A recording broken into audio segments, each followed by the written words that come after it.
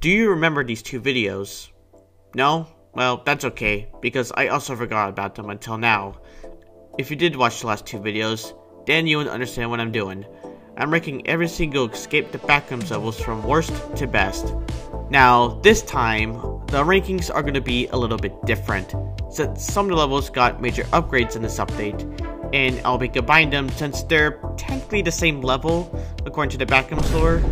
For example, level 37 will be ranked the same as level 37, the expanded version. Anyways, let's start off with the worst level, which is Pipe Dreams. Yes, Pipe Dreams is back at the top for being the worst level in the game, most nominated for being just a straight hallway. The level is still boring to play to this day, and there are no new changes to the level. Hopefully that will change in the future, and maybe we'll get to do something interactive. Maybe it's turning valves. Number 25, that one long stair level that I'm not going to say the name of. To be honest, there isn't really anything you can do with this level to make it more enjoyable. It's literally just a climbing simulator and nothing else. Also, what else am I supposed to say about a staircase? It's just stairs. Number 24, the Neon Paradise. First off, this level looks very cool. But unfortunately, the potential of this level is such a letdown, because all you do in this level is just punch a code for an elevator that you get from a ticket. If you look at some of the photos of the actual Neon Paradise, you would see that there are some neon pools, a neon hotel, and of course, the arcade. Plus, the Neon Paradise in this game doesn't have that. The level environment looks awesome, the gameplay is just not much. Number 23, the cave system. The caves are still the same as they were during Update 3. It's a tense level with a ton of moths.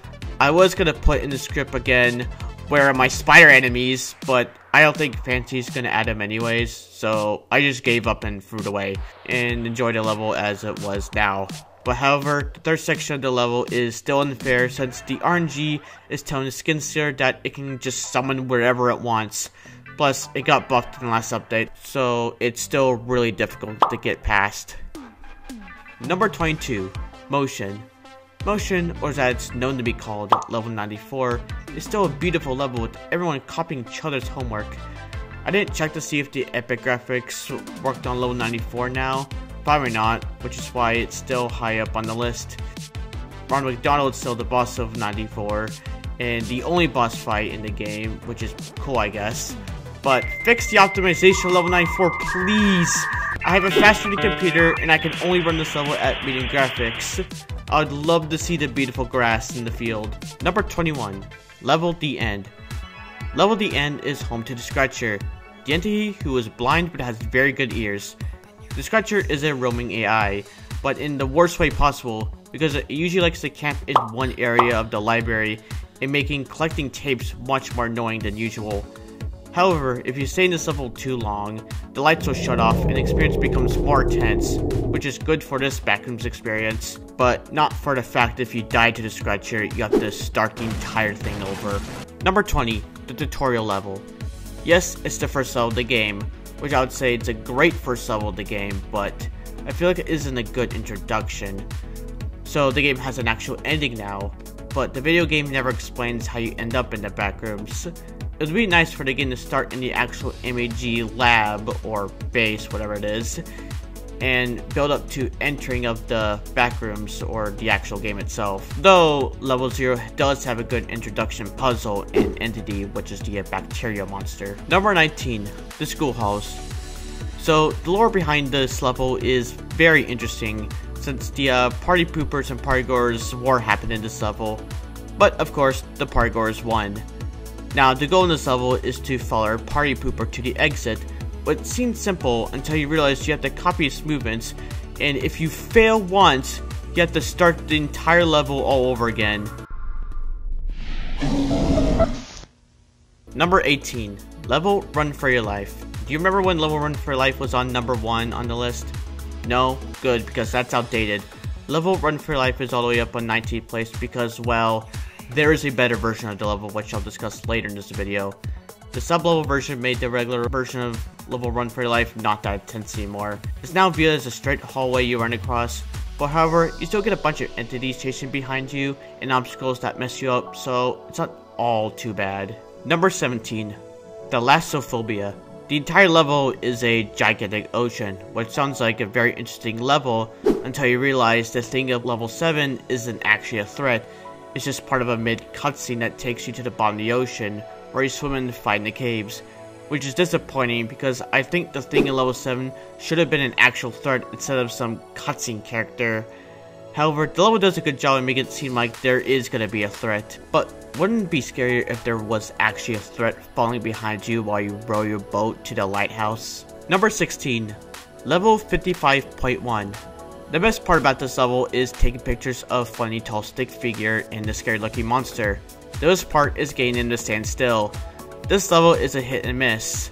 I love the idea of taking pictures and trolling your friends on this level, but in single player it's quite frustrating since it's all on you, and getting pictures is much more difficult because you have entities who won't behave in the photo and would rather kill you instead. Number 15. Level 5. The Terror Hotel, or Level 5, is one of the most frustrating levels, and it all goes to floor 2 the hotel. You are able to cheat your way through it by punching one of these codes I have on the screen. It does switch every time you die. If you decide not to cheat your way through the level, then the entire task of it is by collecting these paper slots with letters on them and place them in these lockers. It can get very easy to get lost in the maze of the hotel. Plus, if you die, you need to go grab that same page again in the same exact room, which can be super annoying. It's even easier to get lost in the boiler room since it's literally the same room in every direction. Oh, and the exit goes back to that straight hallway known as pipe dreams. Number 14. The Abandoned Office. The Abandoned Office used to be the #1 place where you would restock on almond water and juice. But the Snackrooms took that spot, and now it's just a safe place to run around, listen to that "You Are an Idiot" virus over and over again. You can even run around the cameras and be goofy. Still, it's an easier access to restock, since its door is in the hub. Number 13. The Darken Suburbs. The 18th level of the game tasks you to install some viruses onto some computers located in one of the houses in the neighborhood. But however, I played the level a few times, and I noticed that there is one house that doesn't have a lock on the door, and a few which you can't kick the Reds out of their house. Which is really bad since Reds are known to keep players away from their property. Not only that, but there's a hub door in one of the houses instead of some accessible place in the neighborhood. So if you want to go to the hub, you better not let a wretch catch you. Number 12. The Habitable Zone. The second level of the game is the first level that contains multiple gameplay, like collecting keys, going through darkness, which is literally based on luck, as well as the introduction of the hub, which is a huge part of Escape The Backrooms. You'll be entering there a lot.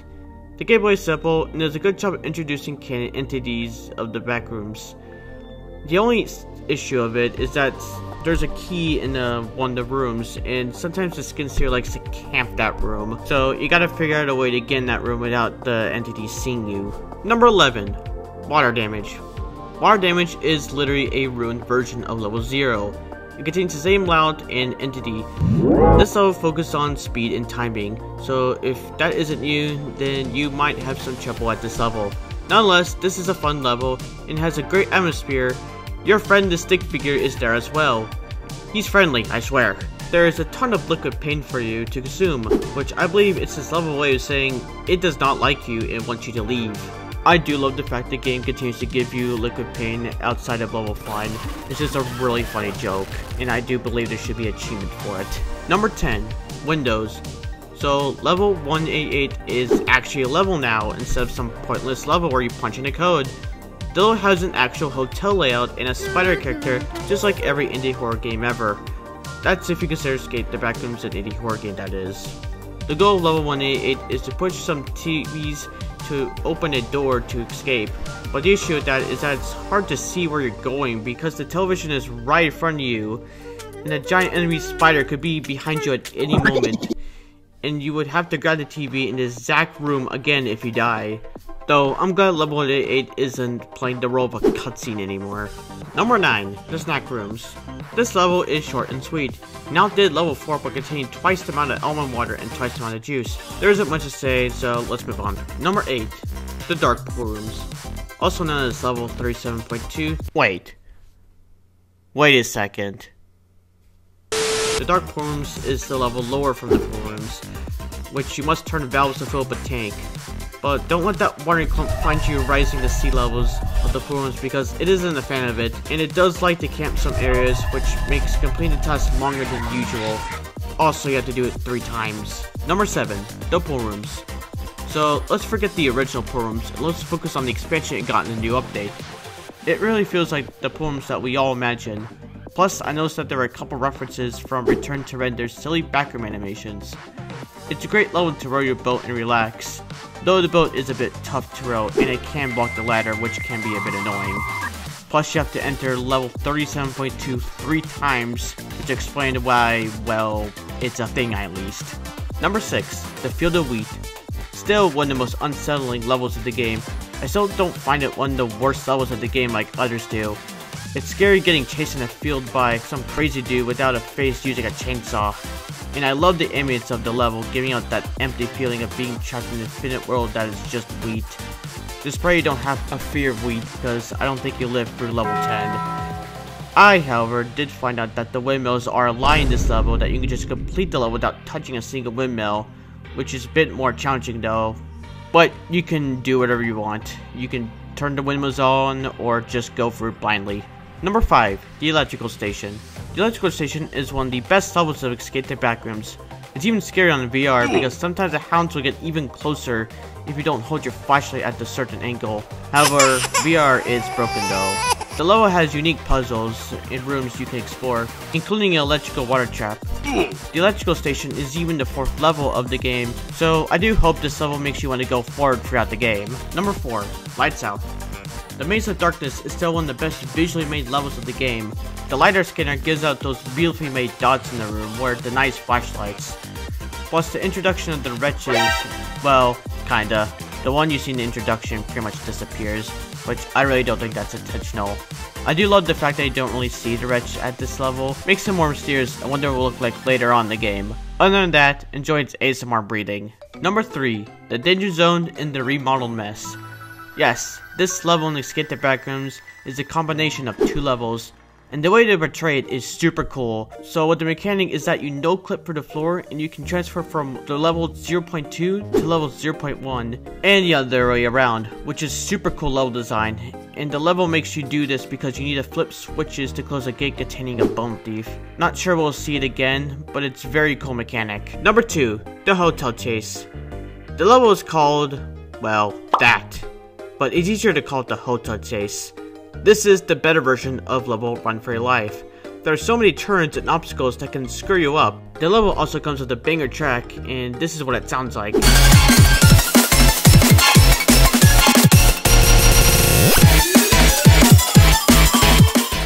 The level has tricks that can cause you to get caught up with a smiler, and it will make you start the maze all over again. This is also the level where it introduces the most terrifying entities, the clumps. Number 1, Level Fun Plus. Level Fun Plus is literally just better level fun, which is why I refuse to put level fun on the list. I like to think of level fun plus as the actual version of level fun, but you guys will probably be mad at me for calling level fun plus the original level fun. There are so many variants that make the level more alive than the original level fun, as well as some activities like balloon popping, red light green light but with cables, Simon Says, and symbol searching with glow sticks.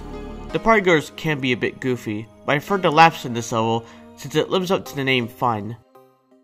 That's all the levels for now, until the next batch comes out. See ya.